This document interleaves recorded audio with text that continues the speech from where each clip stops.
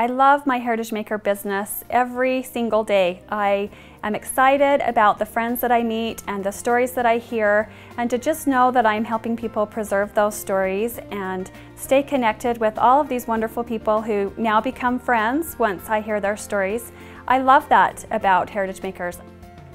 I am a hairstylist, and one of my goals was that I wouldn't have to do hair anymore when I figured around 50. I couldn't see myself standing for 12 hours a day, and I thought this could phase out my hair salon eventually.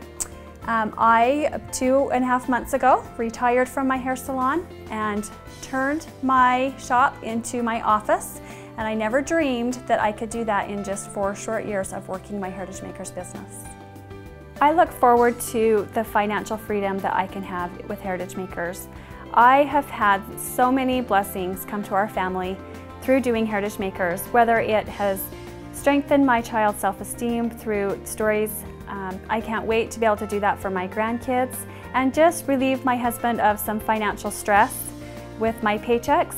I'm very excited for where the future is going with Heritage Makers. I am in it 100%, and I am here till the end. I am a Heritage Maker consultant all the way.